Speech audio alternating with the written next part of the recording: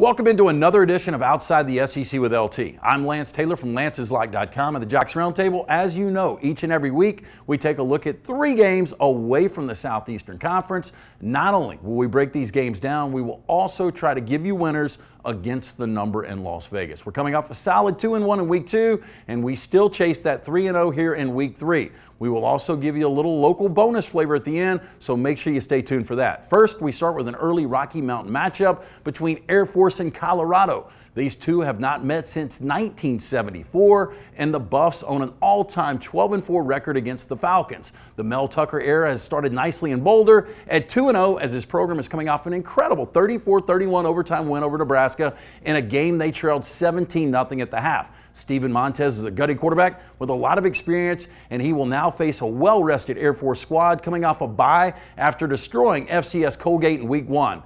In that game, Troy Calhoun's Falcons rolled up 423 yards on the ground and only attempted 1 pass. 14 starters returned for this Air Force team that I believe could be Calhoun's best and make noise this year in the Mountain West. I look for the Buffaloes to come in flat and Air Force to keep this one close. Give me the dog plus the 4. Next, we stay out west for a 2:30 ABC matchup between newly ranked USC and BYU. Both of these teams had surprising moments in week 2 as BYU shocked Tennessee in overtime 29-26 as Clay Helton's backup quarterback Keaton Slovis was flawless, going 28 of 33 for 377 and 3 touchdowns in a 45-20 beatdown of Stanford. This is a tough game, but it's also the first career road start for Slovis. Couple that with BYU being able to match up with USC up front, and I think this one goes to the wire with Cougar quarterback Zach Wilson playing well. I'll take the home team here and plus the 4.5. Our next stop is in Ames for the annual Cy-Hawk Trophy game between Iowa and Iowa State. The Hawkeyes hold the all-time edge in this one 44-22, and Iowa State has lost 3 straight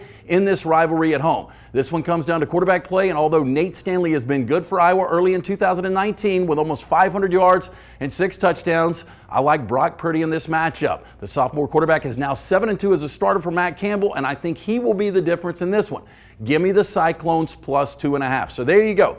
3 dogs today and are outside the SEC with Air Force, BYU, and Iowa State. But I did promise you a little local bonus, so we take a look at number 2 Alabama heading to Columbia to take on South Carolina. Since Alabama's upset loss the last time they played the Gamecocks, the Tide has beaten 24 consecutive SEC East opponents. South Carolina has a new quarterback in freshman Ryan Helinski, who's coming off an impressive debut where Will Muschamp's bunch put up 775 yards of total offense and 72 points against Charleston Southern. Obviously, this is a totally different animal with this Alabama team, and I go back to week 1 in this Gamecock team, giving up 238 yards rushing and late drives of 98 and 95 yards en route to a loss to UNC and a true freshman quarterback. This Alabama offense comes in rolling, and although they didn't cover the huge number of 56 versus New Mexico State, I feel good about laying 25 here on the road. Give me the Tide and a major beatdown. There you go. 3 plays outside of the SEC and 1 play in-state with Alabama. Good luck. Have a great weekend, and please check us out, lanceslock.com, or weekdays from 6 to 10 on the Jocks Roundtable on 94.5 in Birmingham.